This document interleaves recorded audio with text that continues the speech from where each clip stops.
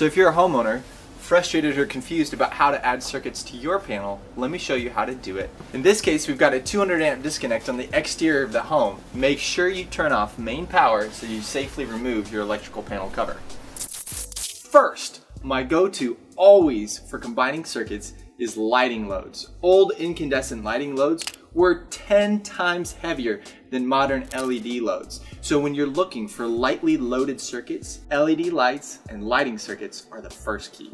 What do you do if you don't have any lighting circuits? In this case, I've got smoke detectors and photocell bedroom 3. Things to stay away from: sump pumps, furnaces, kitchens, and bathrooms. You want those circuits to be strong, and in fact, by code, they're required. So here's option 1. With the panel and the breakers off, to loosen the terminations. From there, I'm going to use my Wago and pigtail. It's a 14 gauge pigtail because it's a 15 amp circuit. Matches.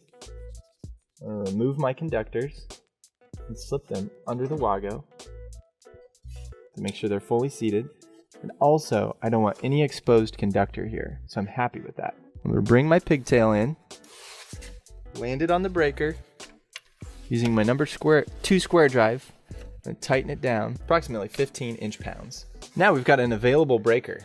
The breaker just gets rocked out of place. If it's too tight to do that, sometimes you can use a little extra leverage with a flathead screwdriver to get it started.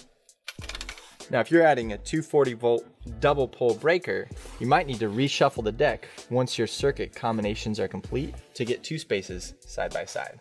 If you're just going to keep this open for future use, make sure that you need to put a panel KO closer in place to protect accidental contact with live parts when you're done.